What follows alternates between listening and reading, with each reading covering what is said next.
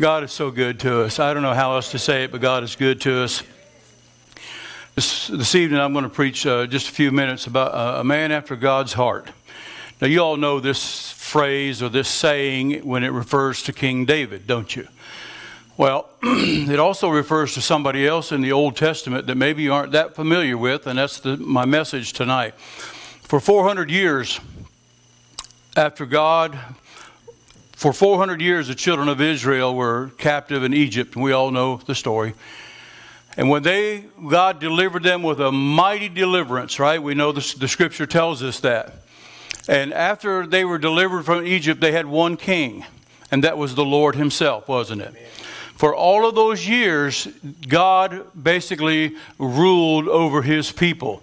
He ruled and he reigned.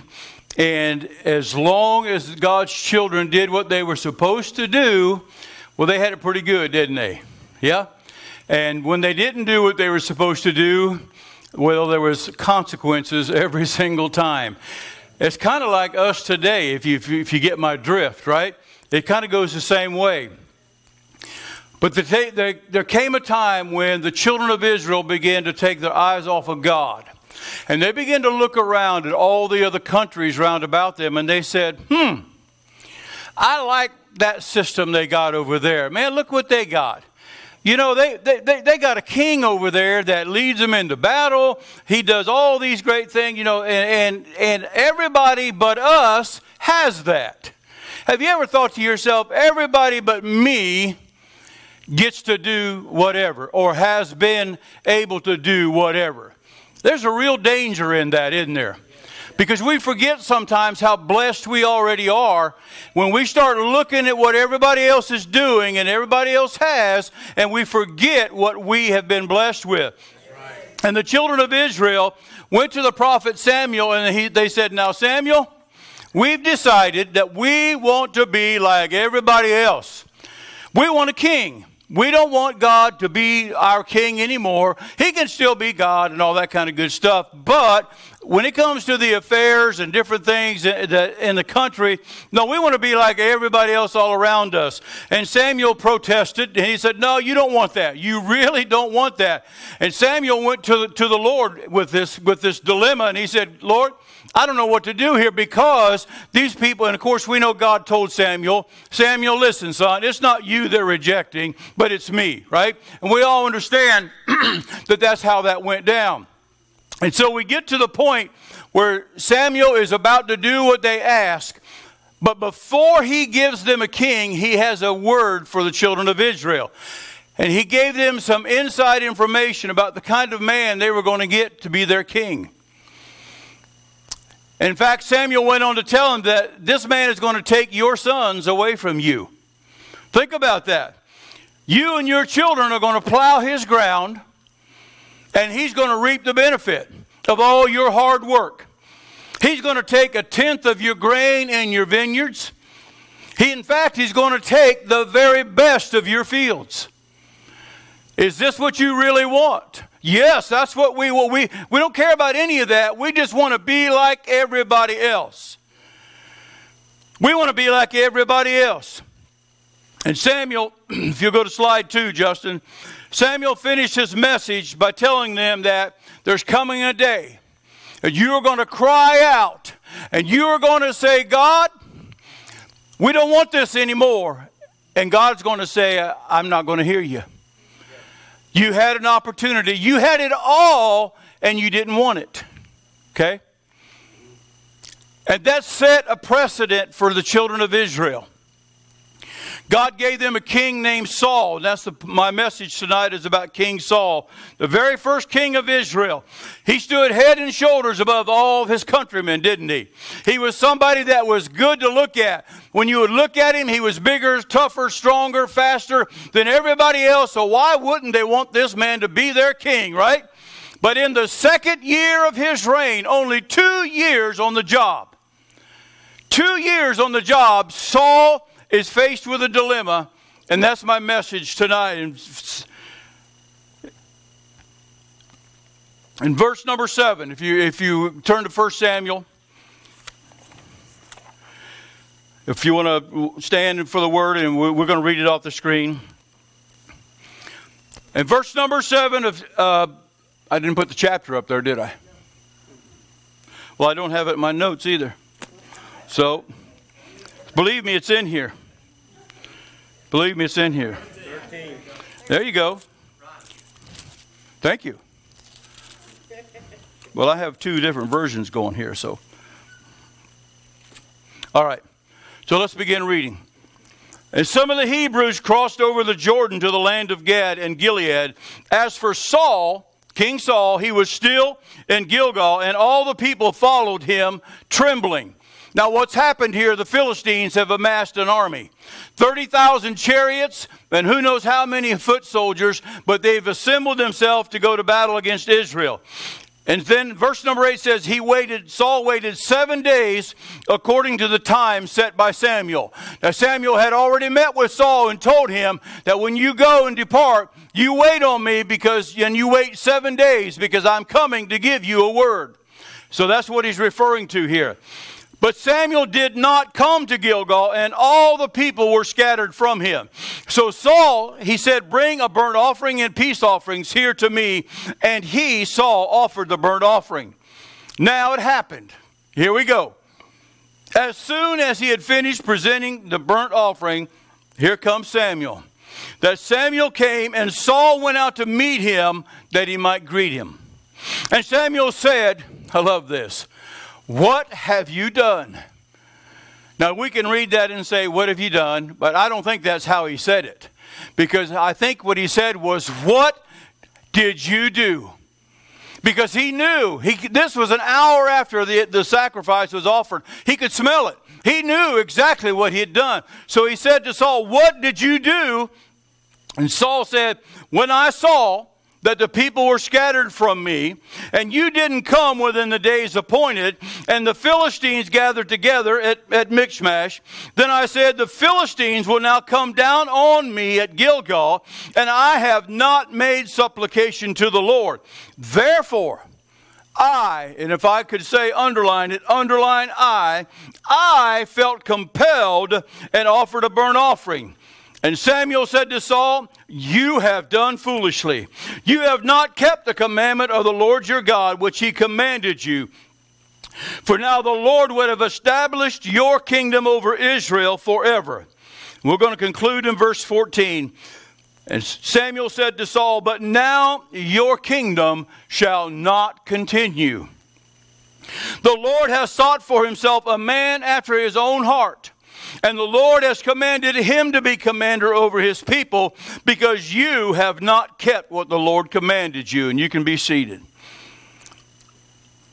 Samuel tells Saul, you know what I told you. I told you to wait until I come. But Saul got impatient when he saw, and he got fearful actually. Why? Because all of his people started leaving him.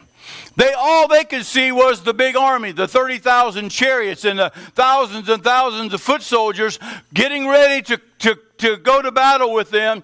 And they started hiding in the caves and in the rocks, in the pits, and wherever they could find a place to hide, that's what happened to them. And Saul became fearful. On the 7th day, when Samuel had still not arrived, Saul realized that something is wrong, and the people became fearful, and they scattered, and basically what happened was they all abandoned him. And there he is, pretty much by himself. And Saul panics. He knows what's going to happen. Instead of Saul, if there ever was a time when the king should have called upon the name of the Lord, it was right now. Beloved, when you're in trouble, when your back's against the wall, that is the best time for you to call upon God.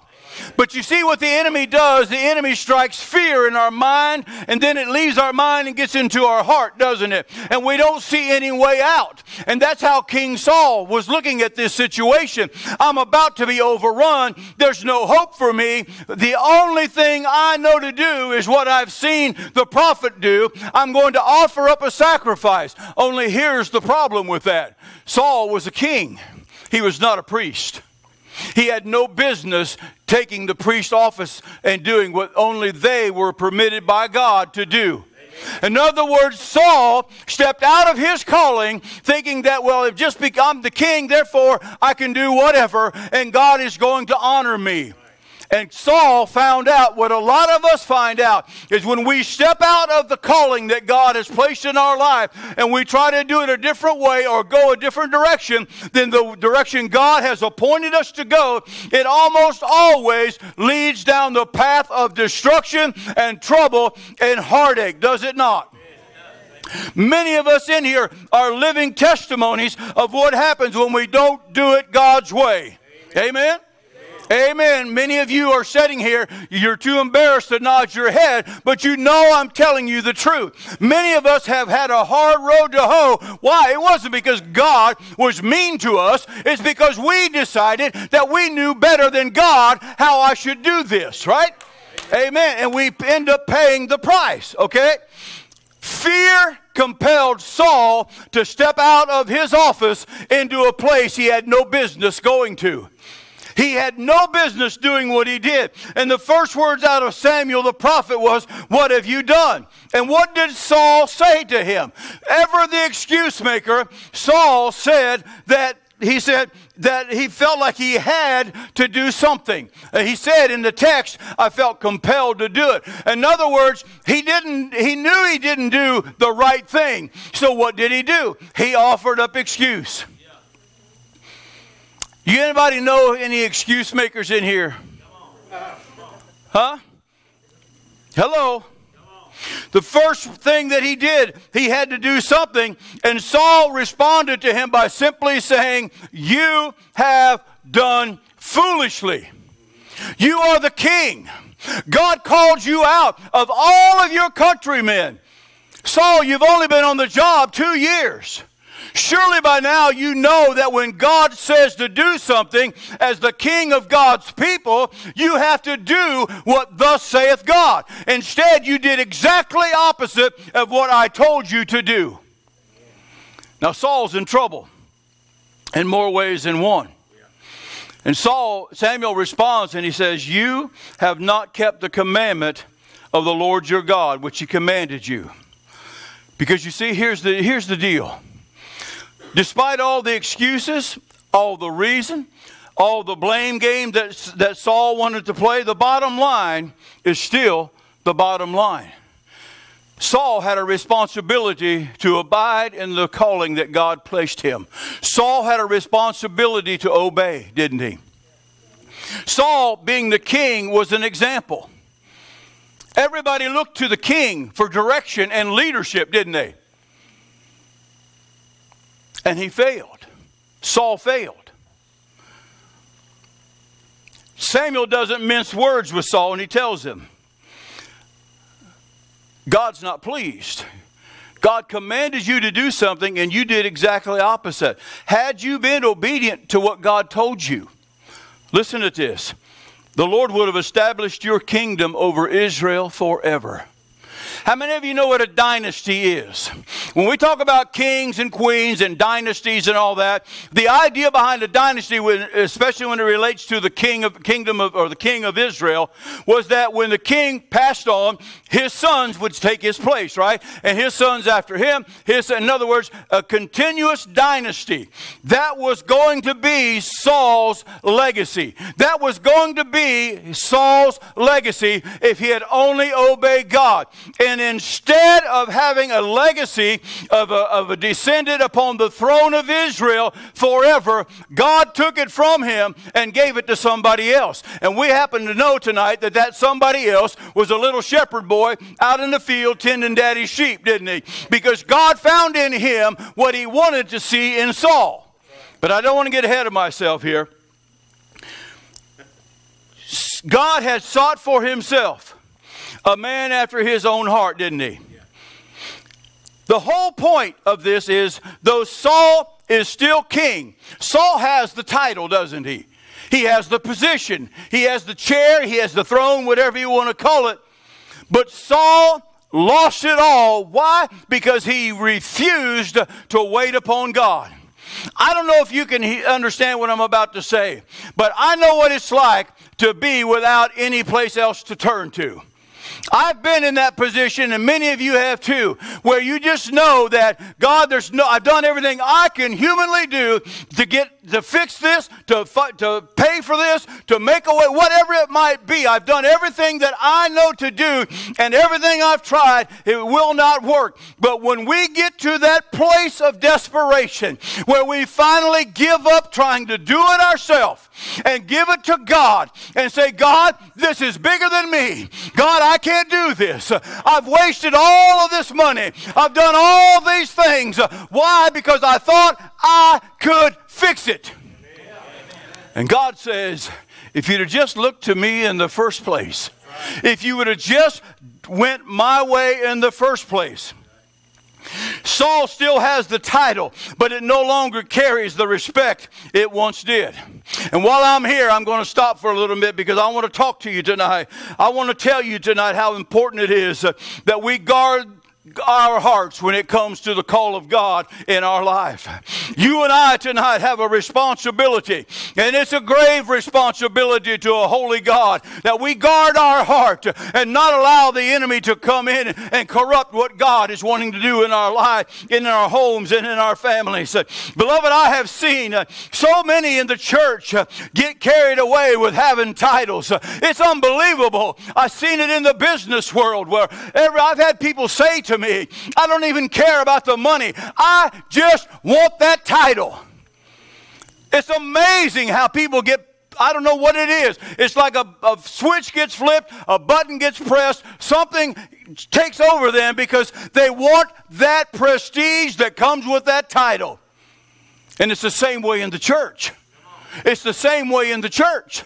We want to be the pastor. We want to be the associate. We want to be the youth guy. We want to do all these different things up here. Why? Because I want that title. Because with that title, we think comes, everybody going to look up to me. Come on, you know what I'm telling you is the truth. And because we feel that way, why? Because pride has entered into our heart. It's no longer about what can I do for God. What it has now become is, what can God do for me? How can God elevate me so that everybody will look at me and think of I am something special? And you know I'm telling you the truth, right? What we don't understand is that titles carry with them a tremendous responsibility, especially in the household of God.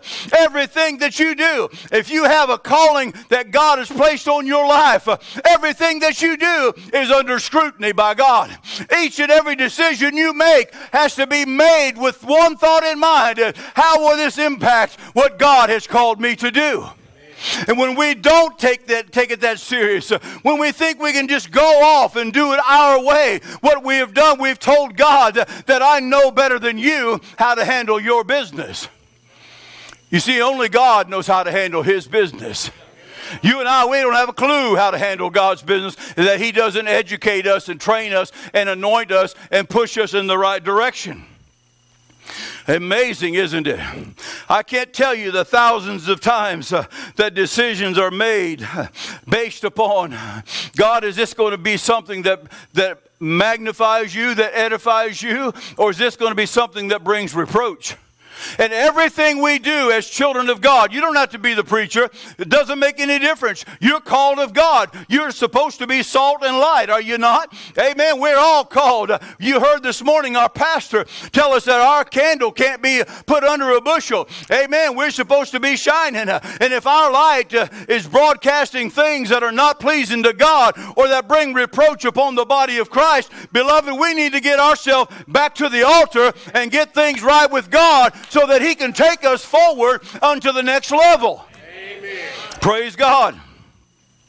A lot of people like to toss around the saying today that, well, that God doesn't call the equipped, He equips the called. There's a whole lot of truth in that. He most certainly does. And I've learned that one of the things He equips us with is a good common sense to guard our hearts. Amen. You'd be amazed at how many today want to jump behind the pulpit on Sunday morning, and as soon as they get home on Sunday afternoon or Sunday night, they're on their computer looking at things they ought not be looking at. Amen. You wouldn't believe how many people can get up here and preach the house down, but yet they'll go home and they'll open up their liquor cabinet and start taking a drink or two. You think that doesn't happen, but I'm here to tell you that it does. It does. Beloved, this is a holy calling. Saul was called with a holy calling. You and I have been called with a holy calling. I said holy, not unholy, but holy calling, because we serve a holy God, Brother Bobby. We serve a God who is so holy and pure that were it not for the Lord Jesus Christ, he would be unapproachable. But thanks be unto God that we have an advocate with the Father. Amen. He was Jesus Christ, the righteous Son of God, who sits at the right hand of the Father, making intercession for you and I. If I falter, I know who I can go to. If I stumble along the way, I don't have to be like Saul and go completely opposite of what God said for me to do. If I trip up and make a mistake, I know all I can do is call upon the name of the Lord. Oh, if Saul would have only called upon the name of the Lord. If he would have only done that. Praise God. Do you realize you and I can spend our whole life, I'll say our whole adult life, in service to God. God can use you in mighty ways, only to have it all taken away because of one act of disobedience. I told you this is a holy calling. Amen. I'm going to say some things that you might think is hard, but I think we need to get it out in the open. We got no time to play church. Every Sunday, without fail, I come in this church and I hear some of you talking about the Lord is surely coming soon. And we know that he is. But you know something? The question is, are we just talking about it, or are we living it? Are we living it? Are we living this thing out? Saul's going to be on the throne for another 20 years. He doesn't know that. But the scriptures tell us Saul's will be on the throne for another 20 years. But it'll never be the same because of what he did. Because of what he did. Because he did not have God's best interest at heart. You and I, we're not a King Saul. I doubt that any of us will ever be elevated to a position like that. But you know what? We've been elevated to a position much greater than an earthly king. Amen? We serve a God. You and I have been lifted up to sit by the Lord in heavenly places. God has called us with a holy calling. He's covered you with his blood. Amen? You know, when you think of Saul, we might think the punishment doesn't fit the crime. After all, it was just one little act of disobedience. What's the big deal? What's the big deal? It's not a big deal at all, is it? It's taking the kingship away from me. My sons aren't going to be able to be on the throne. That's kind of harsh for what little bit I did here, right? But oh, you and I, all we can do is look at what Saul did on the surface. But how many of you know God sees the heart? God sees the heart, doesn't he? And Saul failed the heart test. Saul failed the heart test. He might have been a great king as far as a military leader. Don't know. He was never going to get the opportunity to prove himself again. A couple of years after this incident, Saul is confronted one more time with a decision. Samuel told him, he says, you go to the Amalekites and I want you to destroy every one of them. The little kids, the aged, don't leave any of them. Destroy everything they have. Don't you bring anything back with you. Destroy everything. And what did he do? He didn't do that, did he? Instead of obeying God, he followed his own heart. He didn't destroy everything, but he kept the best for himself. And ever the excuse maker, what did he do? He said, the people did it. It wasn't me, the people did it. Samuel, I obeyed God. It was these folks. They're the ones that are guilty, right? You see, God loves Israel. God loves Israel. He's going to raise up another king. Saul was a man after Israel's heart. Let that sink in. Saul was not a man after God's own heart. Saul was after Israel's heart. What does that mean? He wanted the admiration and praise of those that were below him. That's what he wanted. And that's what pride does to us. That's what pride will do to us. Because you see, God is determined that he's going to give Israel a man after his own heart. And please get what I'm about to say here. It'd be easy to say that Saul lost the kingdom because of his disobedience. And in one sense, he certainly did. But it was more than that. And here's why it was more than that. Saul disobeyed what the prophet had told him to do, and God took his kingdom from him. Along comes David just a few years later. David committed many sins, and we all know that, don't we? But God did not take David's kingdom or his kingship. What's the difference? Here's the difference. You see, the biggest issue with Saul was that he failed when it came to his heart. You see, a man after God's heart honors the Lord. All he cares about is God and God's will. Saul cared about Saul's heart and Saul's will. And whenever our will takes precedent over God's will, we will fail every time. We will fail every time. You see, David was a man after God's heart in a way that he knew God's will was the most important thing. And even when David sinned, even when David did not do what God told him to do, it was out of the weakness of his flesh. Saul did it out of a disregard for God. There's a difference. There is a difference. You see, a man after God's heart enthrones God as the king of his life. Think about that. For Saul, Saul was king. For David, the Lord was the king. You see the difference, right?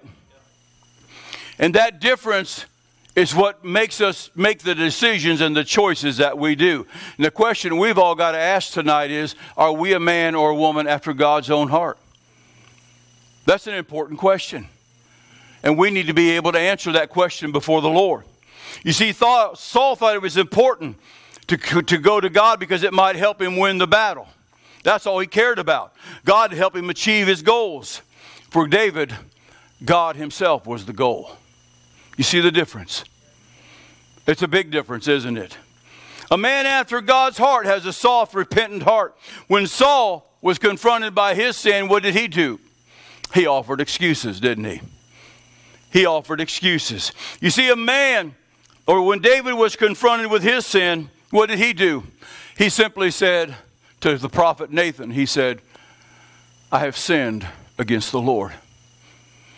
He didn't make excuse, did he? He simply said, God, I have sinned against you. Do you believe God honors that? I know that he does. I know that he does. A man after God's heart loves other people. What happened to Saul when he made this grievous error? He became bitter. He lived more and more in seclusion. You couldn't stand to be around the guy. Eventually, he spent most of his energy trying to kill David after he found out David was going to be his successor. You see, that's what bitterness does when we turn around and do something contrary to what God wants us to do. David was a man after God's heart in the way that he loved other people, didn't he? And we can find that in 1 Samuel 22, that when David was down and out, he still loved and he served those that were even in worse shape than he was. Go to the next couple slides, would you? Go to the next one, please. So David's in the cave, and everybody that was with him, look at it, they were in distress. They were in a hard way, weren't they? Everybody was in debt. Everybody was just fed up. Everybody was in a bad way. And so David basically took them in and became their leader, and about 400 of them. David didn't just discard people because of what he did, but David was still attracted to people who needed an answer. David was a warrior who killed hundreds of men with his own hands. That isn't all that David was. David was a fugitive. David was a traitor. David was a man who backslid. He was an adulterer. David was a murderer, wasn't he? You see, he could do all of that, and still God called him a man after his own heart. Why? Because his heart, he turned to God in repentance. And you see, that's the difference. Beloved, we have got to get to the point where we are no longer content to just simply do and be just to show up. I say this all the time, and maybe you're tired of me saying this, but there is a lot more that we need to be doing in order to reach the people in this community. And we need help. All right? I've said this before. There is a work for all of us to do if we'll just do it. Beloved, trials and tests reveal the true character of a Christian. How many would believe that? When you go through a trial and a test, just like Saul was put to the test, it will reveal your true character. The trials and tests have a way of separating the pretenders from the contenders. Amen? You see, when everything's going their way, pretenders, they look good, don't they? Everything's going great. Yet let a severe trial come, and the pretender will fall back away almost every time. Contenders, on the other hand, are always pressing toward the mark of the high calling in Christ Jesus. How many would say that you're a contender tonight?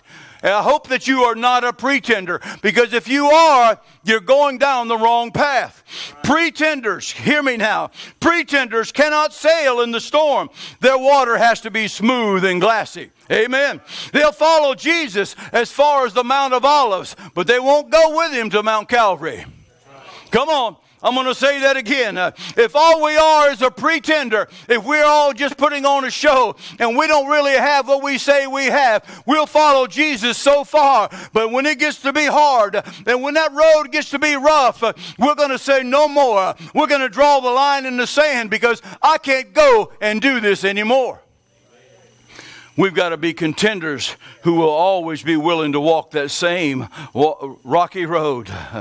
You see, pretenders, they're the ones that cling to the worldly brand of Christianity. You know what I'm referring to here tonight, don't you? A weak, deluded Christianity. It doesn't offend anyone because there's no content to it. It's everything is good. Everything is cotton candy and ice cream cones. And there's never going to be any hardship. And come follow me and sign up in my membership book, and I guarantee you your life will be, you'll live your blessed life 24/7, 365. You'll never have another problem. How many of you know that that's utter foolishness? That is absolutely utter foolishness. Contenders, on the other hand, realize they serve a holy God and they reject this world and all it offers. Why? Because they know that it's soon going to pass away. Everything that we hold so dear here, one day we're going to let it go. That's why we've got to be sure and faithful tonight to abide in the calling that God has called you in and to be obedient to His voice. And don't offer up excuses to God as to why. Excuses don't cut it. Amen. And when I look through the lens of Scripture, what I see is a world turning against God more than it ever has. Amen. I see this world turning against everybody that calls themselves a child of God. When I look at things today, and again, I tend to look at everything in the world. I have a biblical worldview. I tend to look at everything through Scripture. What I see is this world. I see this world having a hatred for anything associated with God. And we see that happening today, do we not? But I also see God looking for a people who will be a man and a woman after His heart. Who will still, in spite or despite all that's going on, that God is still looking for somebody that will step out. Beloved, if you've been a distant follower, if you've been following on the fringe, you can't do that any longer. You've got to get in. You've got to get in. Beloved, you've got to get in. God is looking for those who will be a man or a woman after His heart. God is looking for those whose heart will pant after him like the deer pants for the water. God is looking for those that he can take from deep to deep. God is looking for those that he can draw near to, and that those that will draw near to him. Do you understand what's going on in the world today? Do we fully grasp what's happening today? Beloved, we are living in an age and a time when the scriptures are being fulfilled. We see all of these things that have been long ago foretold and prophesied coming to pass. We're living in an age today when everything that is vile and disgusting has now been made okay by society. We're living in a day when there's no wrong, there's no rules. It's do whatever you want to do. It doesn't make any difference. That's the world that we're living in. Are we supposed to think it's going to somehow get better? It's not going to get better until Jesus comes. This way is going to get more and more difficult. It's going to get more and more stressful. Beloved, the enemy is cranking up the pressure. You know that because you sense it every day, don't you? I see what some of y'all talk about, and I hear what some of y'all are dealing with and going through. It's a battle out there, isn't it? It's hard sometimes. It really is hard. But anyway, as I said, if you've been a distant follower, the time has come that you've got to decide. Either you're going to die to this flesh, you're going to put to death the deeds of this flesh and become a man after God's heart, or you're going to be swept away by the storm that's coming. There's no other choice. There's no other choice.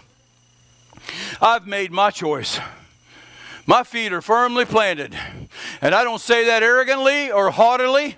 Please don't misunderstand what I'm saying here. I'm as susceptible to failure and falling as anybody else. My feet are still made of clay. Amen. Same as yours. Same as yours. There's not a one of us. He said, take heed to him that thinketh he standeth. Take heed what? Lest he fall, right? So there's that possibility is always there. But what I'm saying to you, to all of us here tonight is, I've made my choice. I know what it's like. And I believe I have a good handle on what's coming down the pipe. But nevertheless, Brother Ed, I have made my choice. My feet are planted. My last years are going to be the best years I have ever had, if God will help me to be so. Because either I'm going up or I'm going out. But beloved, either way, I'm not going out laying down on God. Amen. I'm going up or I'm going out. Either way I go, I'm going to go out with a bang, because I want the last years of my life to count for something. Don't you want to do what God wants you to do? Don't you know that there are multitudes out here that are just waiting for what you have to give them? You know, Pastor and I, we worked and we got these little cards for you to hand out. And I think to myself, if ever was a way to do personal evangelism, there could never be anything more simpler than that. Hey, how you doing? I'd like to invite you to our church. Thank you. I mean, come on, really, seriously? How much more easily can we make this for you, right? But do you realize there's multitudes in Arcadia, Nocatee, and all these surrounding little areas around here? There are multitudes that don't go to church. They won't even think about darkening the door of a church. A lot of people have been hurt. A lot of people have been fed up. They got all excuses. They're just like Saul. Everybody got an excuse, don't they? But you know what? When it comes right down to it, excuses aren't going to matter. What matters is, did we follow God's heart? What matters is, did we do like David? When we faltered, did we pick ourselves back up and allow God to restore us? Or do we get like Saul and become bitter and discontented and just full of anger and just always wanting revenge and living that lifestyle? Have you ever known anybody that is always angry? I know people like that. I know plenty of people like that. You just wonder sometimes, is there nothing in this world that will put a smile on your face? Do you know anybody like that? You know why that is, don't you? It's because they are not submitting their life to God. This world is a terrible place to live if you don't have Jesus in your life. Amen. There's only one reason to have hope. We heard about it in Sunday school. We heard about it in the message. We hear it all the time in this church. If we are going to have any hope at all, it's going to be in God. Amen. I'm going to be a man after God's heart. How about you? I want to be a man after God's heart. I can't see us so close to the finish line. So close to the finish line, Brother Ed. I can't see us now losing out after we've come this far. After we've come this far on this journey with God. We cannot afford to lay down. Beloved, we've got to choose. We've got to be a man after God's own heart. We've got to lay aside this flesh. We've got to serve Him with all that's within us and be obedient to His voice. I don't know about you, but I feel God wants us to press in. God wants us to press in closer. Press in closer where there's safety, where the anointing is, where the power of God is. Beloved, in this last day that we're living in, we need the power of God. I've said this before. If there ever was a time when we need to be filled with the Holy Ghost, it's the day that we're living in today. You and I, we cannot get through this world without God's power sustaining us and keeping us and leading us and guiding us.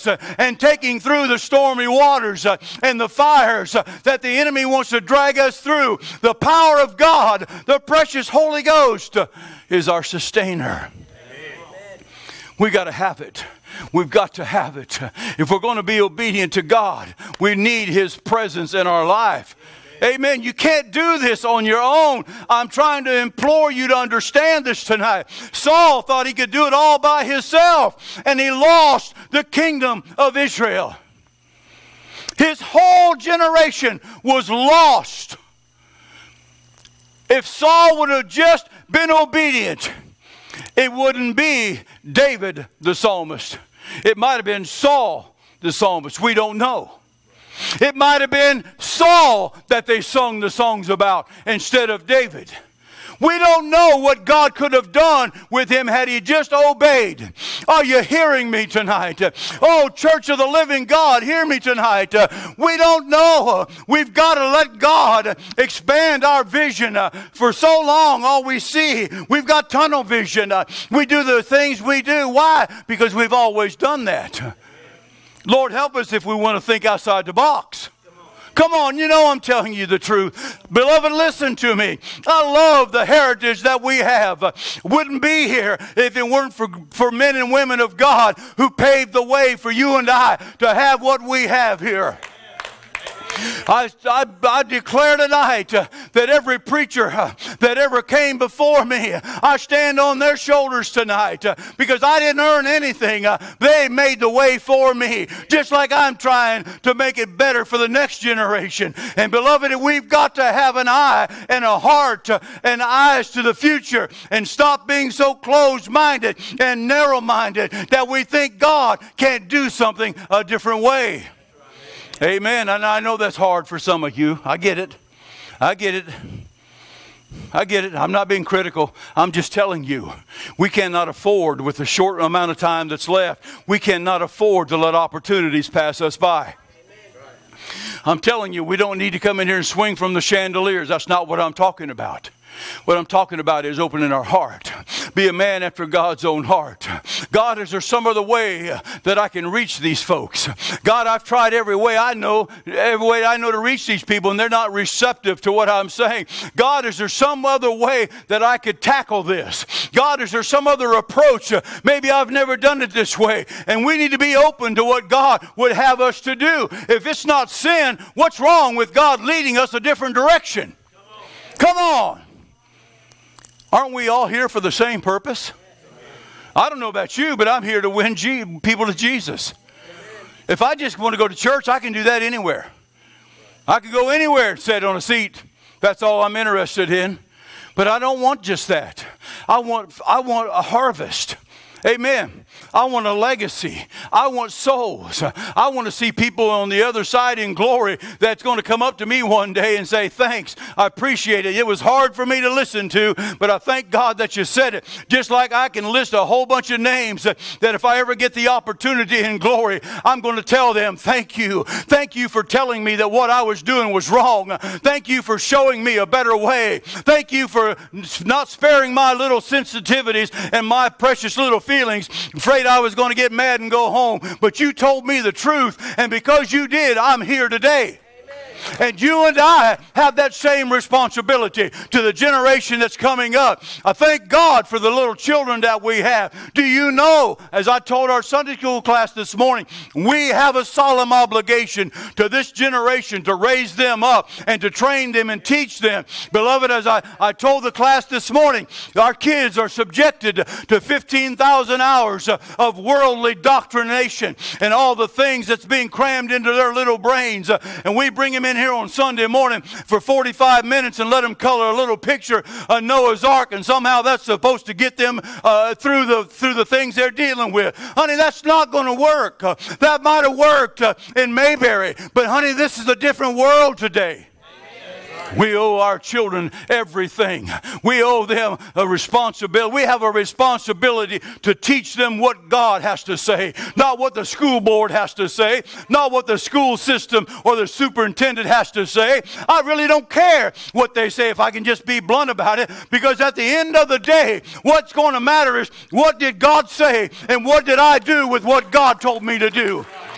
Am I going to be like Saul and say, well, you know, the school board said such and such, so that's why I didn't tell my kids that it was wrong for Adam and Steve to have relations. I didn't tell them that because the school board told me I should not do that. Therefore, I backed off. Honey, listen, when we stand before a mighty God, we aren't going to be concerned with those kinds of things because God is keeping a record.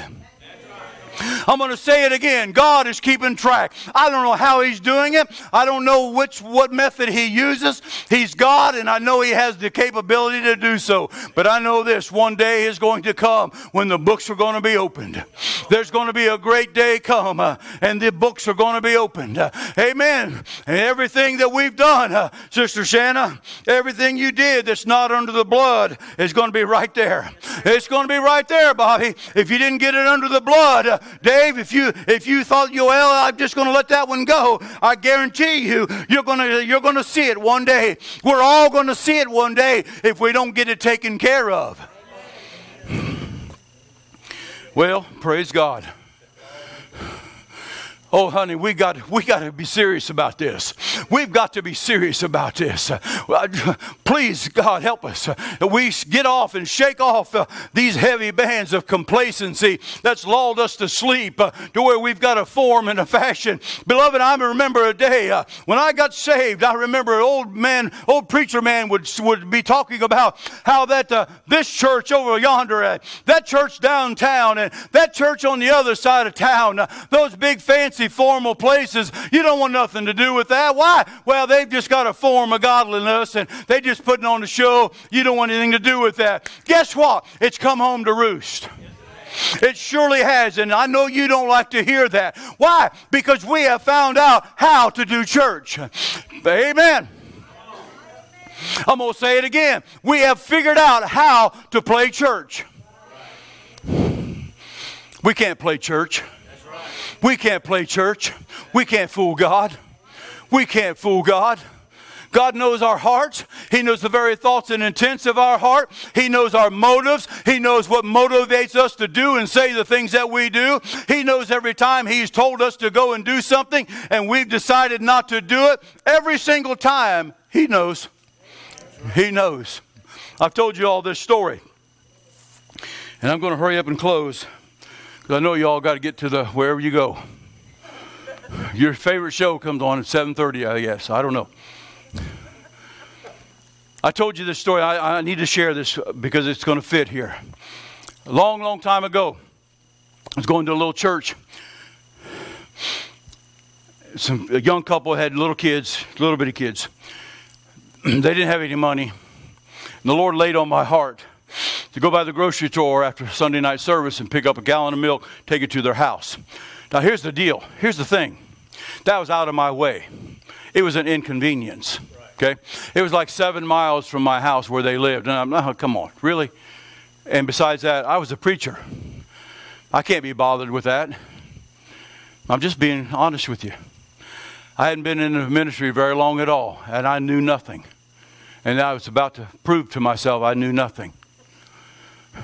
Don't laugh. She thinks I still don't. Long story short, I didn't do it.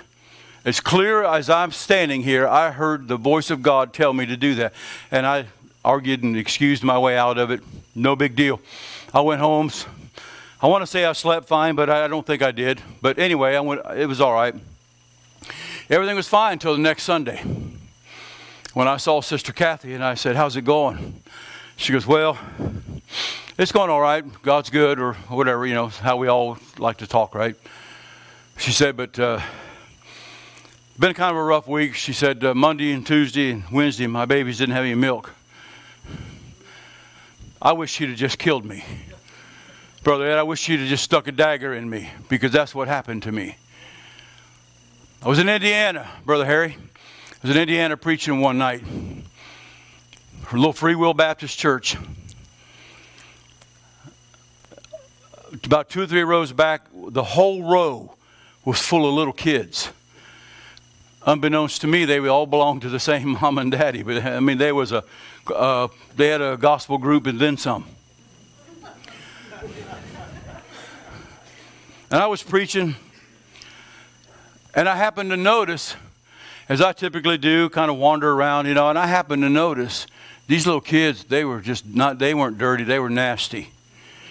They had no shoes, and you could tell they hadn't had shoes in a good while, right?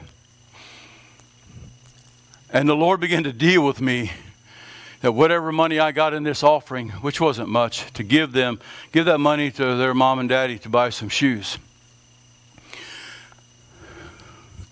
And you know what I did? I did it. Why? Because I learned my lesson. I learned my lesson. I didn't say that because, oh, wow, you're such a great person. It wasn't that easy. It wasn't that easy. Because, Brother Harry, I had to drive, I don't know, it was 100 and some miles back to Ohio. And I didn't know if I was going to make it. But I said, God, if you're telling me to give this money, because these little kids need this a whole lot more than I need gas in my car, I think I'll make it. And I did make it. I did make it. Why did I tell you that? Because God is still dealing with us to minister and reach out to people. We're here because God has a need for you. And that need is not for us to just sit on our chair. But you're His hands and His feet. You're His arms and His legs. You're the voice that He wants to speak life and health and whatever somebody else needs. A loaf of bread, a gallon of milk, a box of cereal, a pair of cheap tennis shoes, whatever it might be. You see, that's the heart of God. And when we say we're a man or a woman after God's own heart, those are the things we do, Brother Dave. And we do them when we do it cheerfully, don't we? The Lord loves a cheerful giver, doesn't He? Amen. Amen. I've got a lifetime of positive and negatives, the same as you do. I hope by the time my race is run, that the positives will overtake the negatives. Amen. Because I've got many things in my life in serving God that I know I didn't go the right way. I know I didn't. I can't do a thing about it. Except what David did. God, I have sinned because I didn't do it your way. I tell my sweet wife, she's so tired of me talking about this. But to this day, to this very day, I regret ever leaving the church that I pastored. To this day. Think about that. That's been over, yeah. Pastor Lonnie's hair was dark then. I mean, we're talking olden days, right? But you know what? We can't undo those things. What we can do is make a difference in somebody's life from this day forward. And that's what we need to be focused on. I'm going to close. That's what we need to be focused on, beloved, is how can I make myself available? Amen. How many of you remember Pastor Lonnie preaching a sermon called Fat? Dave does. Pastor Lonnie does, thank goodness. And me, I think. I thought it was better than that. But maybe not. Anyway. Faithful. Available. teachable. Think about that. Faithful, available, teachable. That's what God is looking for. Make yourself available. Be faithful to what He's called you to do. But don't ever think you've arrived, because God is working, still working on all of us, isn't He? Amen? Can we find a place to pray? Let's just press in for just a few moments. Let's look to God. Let's ask God to transform our hearts. Lord, help us tonight to be a man or a woman after your heart. Lord, help us to seek your will for our life. Not my will, Lord, not like Saul did, but Lord, help me to follow your heart.